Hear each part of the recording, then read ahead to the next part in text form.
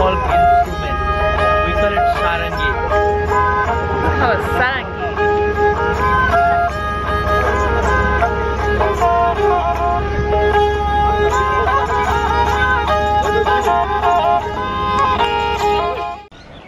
Today I'm exploring Panauti, a charming mid-sized town located just 2 hours from Kathmandu, with a population of over 10,000 people. The surrounding hills are lush with the farming staples of wheat, rice, and potatoes. I'm staying with Anita and her mother. Anita will be our guide today. She will be showing us around town as well as sharing insight into local living.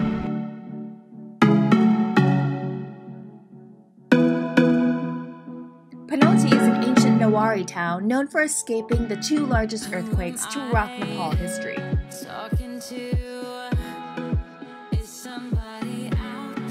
Its old town architecture takes influence from the wooden craftswork of Bhaktapur, and some temples are said to go back as far as the 15th century.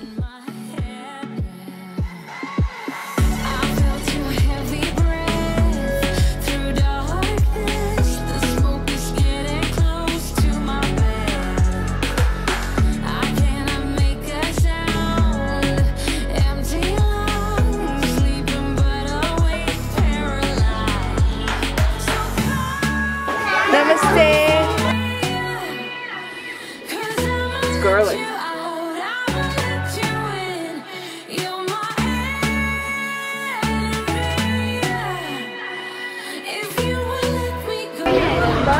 For milk? To make alcohol. Oh yeah? They use that much alcohol? Oh my goodness, that's alcohol bins. So what are those hats the men are wearing? That one is Nepali topi named Thaka topi. Thaka topi. Yeah, and they are worn by old people, and especially in the marriage ceremony, the groom they wear that one. Oh yeah? Yeah. Okay, so it's mildly confusing, but I just bought, Anita just helped me buy a SIM card, the easy tourist one. You go to the airport and you just buy it there. But we're in Panauti right now, and we just bought the SIM card itself for 100 rupees. I loaded 150 rupees on there for 600 megabytes, which is still a little small, but it'll last me for 30 days. And if I want to recharge it, which I probably will within a couple of days, then I would just pay more. From 150 get 600 MB internet for 30 days. So that's a tika then? Yeah, early in the morning, people worship early in the morning in the like that in front of the door, and in the door, open the door and inside the house. So this is a 100-year-old house. People are still living here. You can see right here, I guess they placed the tika over here. As Anita was saying, in the morning they do tika on the front of the house. So wait, is this for typical Nepali height? Yes. Okay. It's like the average Nepali doorway, and yeah, a little taller than that. So I guess you have to like really. I think this one is a little shorter too. It comes up to. I think I'd be hitting my head a lot here. Indreshwar Temple Square. The temple is from the 13th century and its name is Indreshwar Mahadev. There is a god called Indra, the king of god. The god of the Indra is called Indreshwar. Every day in the morning and evening we do worship here.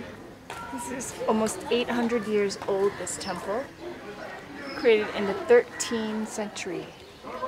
Generally, 8 years ago we do practice the Kumari culture, but in the 80 years that was lost. And it's just 2.5 years that we have again revived the culture of Kumari. You'll find a lot of ducks in Panauti, and that's because they're a religious symbol. They're considered a little sacred as animals which once pulled Lord Vishnu's chariot. Little mohawk duck. A lot of ducks here and like further down. Apparently only one person in this town owns them, and they round them up at the end of the day. I think it must take them a really long time to round them up. There are ducks throughout the entire town. But there is a temple here in which every month they sacrifice a duck. So if you're one of these ducks, then you could be a sitting duck and eventually a dead duck. Okay, so this is the Pungamati River, Trivenikat. Yeah, meeting of 3 rivers. Uh-huh. But you can see only 2 rivers here. One is and see only once in 12 years. In 12 years? Yeah. Once in 12 years? Yes, and at that time we have got festival for a month. So at that time when we take part in this holy river, it is believed that our sin will be removed. It gets higher though, right? Yes, but there isn't water now. 12 years old. It's a long time to wait, I guess. Huh? Yeah. Oh, oh. Hey mister, you're rocking the boat. So one of the prime harvests here happened to be not only wheat and rice, but potatoes. Potatoes get harvested every 5 months, and so the people here are digging up the potatoes and then they're bagging it and sending it off to sell it. So they're weighing the potatoes and they're gonna load it up. Whoa. It's 5 o'clock right now and we're leaving to meet up with the rest of the tour group, and then we'll be heading on to Chitwan. This was a total treat for me to do a homestay. This trip was way too short. If you're gonna do a homestay, you should be at least factor in maybe around 3 days at the least, so you can get an idea of the culture. I feel like it sets my whole perspective of life in a different way. Makes me feel more in touch with my surroundings, nature, especially nature.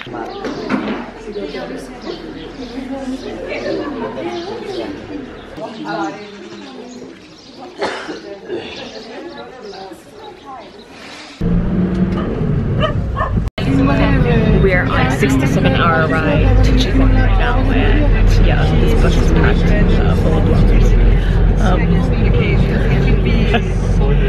Glad I brought my laptop. That'll keep me company.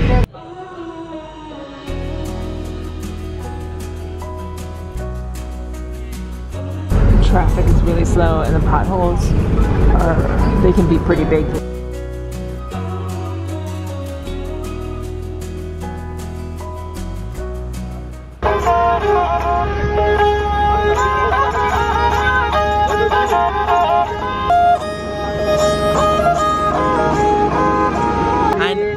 They're singing a song. While they're singing, they speak the truth of society, poverty, education, like the incident happening in Nepal. So they sing in a very nice way. And so they're nomadic. At the beginning they used to be, but not now. So the main purpose they stay along the highway is they go to the bus, they go to the car, and they entertain the tourists and they bring people and they yeah. If you enjoyed this video, give me a thumbs up or a like. Subscribe to my channel if you have not subscribed yet. Until then, travel safe, smart, and fun. I will see you in Nepal. May the GRRR be with you.